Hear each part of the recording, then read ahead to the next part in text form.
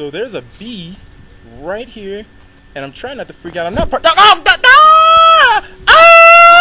I'm not particularly afraid of bees, but oh shit! Oh. All right, sorry about that.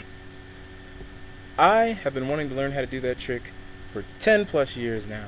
Pretty much ever since I started skateboarding, I've been wanting to learn how to do that trick, and to finally be able to do it, you know, with relative ease, you know, I'm so psyched. You don't know how happy I am to have finally learned that trick. I mean, when I first started skating, that was one of the tricks that would actually like keep me up at night.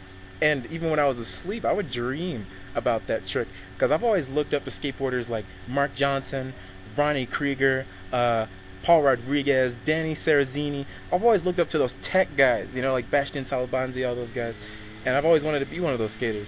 And like, I'm nothing like them now. You know, those guys are grade A, top notch, some of the best skaters in the world.